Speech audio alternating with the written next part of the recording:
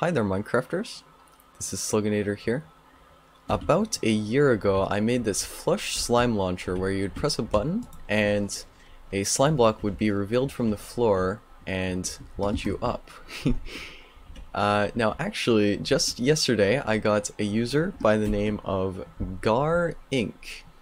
commenting on that video saying that they had built a 2x2 version of my slime launcher.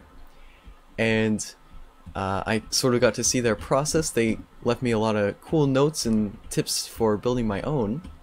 So I decided to try the challenge myself here after a whole year. Here is my design of the 2x2 flush slime block floor thingy. You can see it works pretty much the exact same. This one does not have the automatic closing sequence. We'll get to that in a second. But yeah, I I had a lot of fun designing this today. It's about, let's see, where should I start with this? I guess I'll give you a side view. The idea is, yeah, the slime block gets unearthed, the blocks get moved out from the side, and then it gets pushed up. And then the blocks get pushed back on top and it goes up. I can also play that in slow motion, so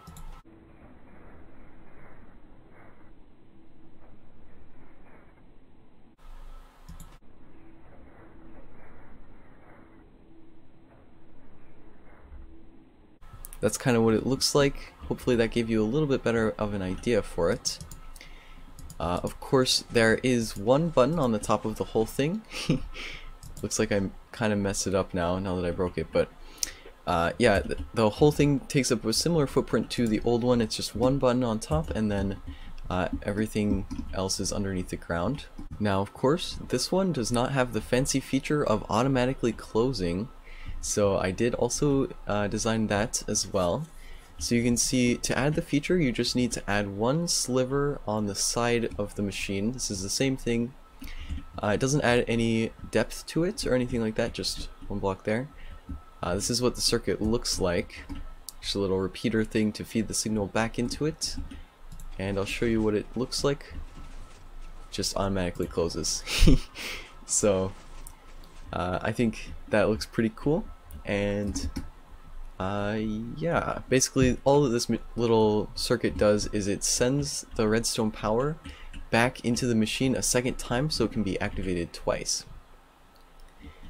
Of course, Gar Incorporated also gave me the size footprint of their design. It's actually quite similar to mine. I mean, they're basically the same in size, just 2 blocks different, but I don't really think that matters all too much in a design. So Gar Incorporated, I think you did really good, and thank you so much for commenting on my video. Really appreciate it. If you ever have any more ideas for improving my designs or anything like that, feel free to experiment around. And on that note, I would like to show you how to build this thing. It's pretty simple. It's actually a symmetrical design, which makes it really nice to build. Pretty much, you just want each side to look like this. 2 pistons.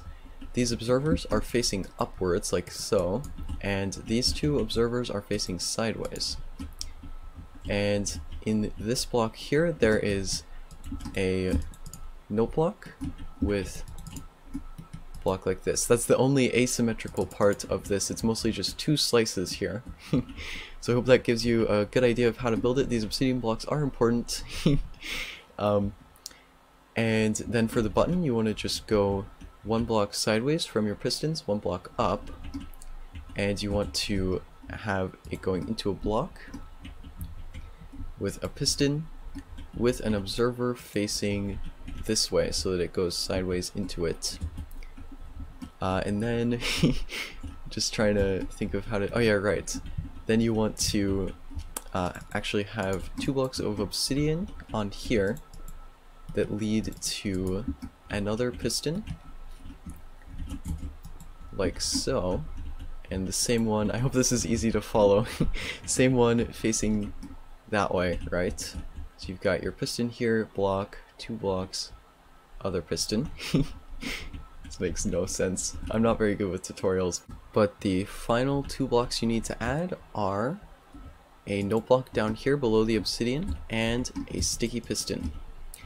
So this should be the basic design.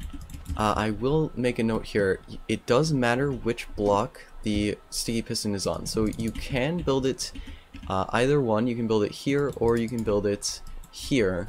But beware, if you want to add the extra functionality of this little circuit here, you're going to want your piston to actually be on this side.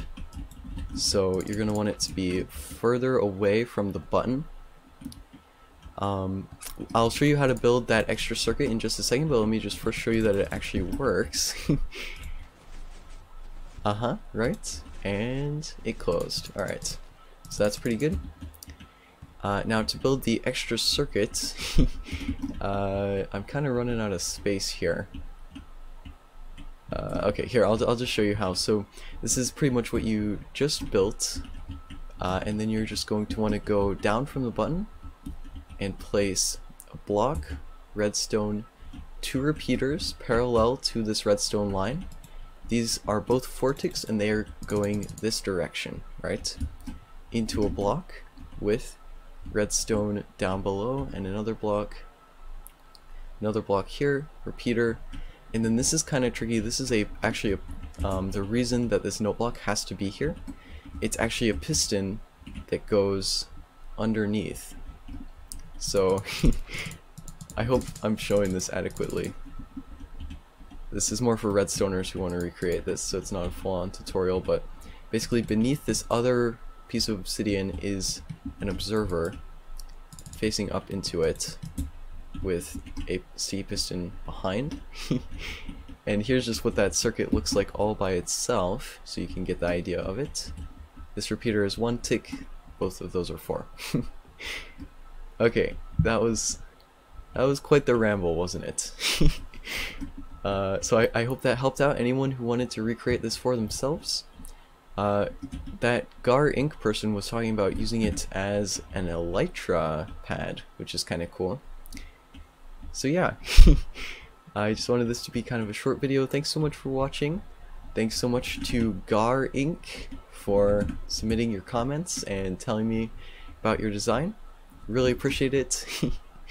So cool. I thought that was so cool. What a great way to arrive home and see those nice comments on my video. So again, big thanks and hope to catch you in the next one. This has been Sluginator. Bye bye.